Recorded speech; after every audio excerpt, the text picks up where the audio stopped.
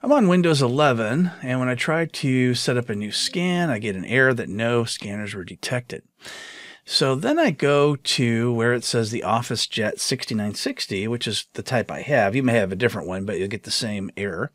And I right-click and I choose Start Scan, and it says you need a WIA driver to use this device. So how do we fix this? Well, you've got to go to the search box and type in services.msc.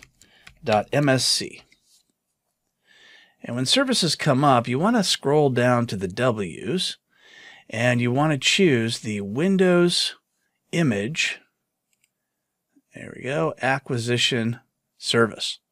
Now it's running, but that's not the problem. The problem is we don't have the correct rights. So we want to click on Local System Account and choose Allow Service to Interact with Desktop and Apply. Now we're going to have to restart the service. So I'll restart it one more time. It has started up. Now I'm going back to my devices and printers. I'm going to delete by choosing Remove Device.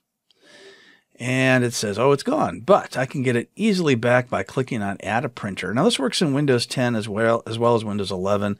May even work in Windows 8 as well. So I'm going to highlight the printer that it just found, which is my same printer, and click Next. There may be a delay because it's going to look for any other printers on the network as well. Now it's installing the proper drivers.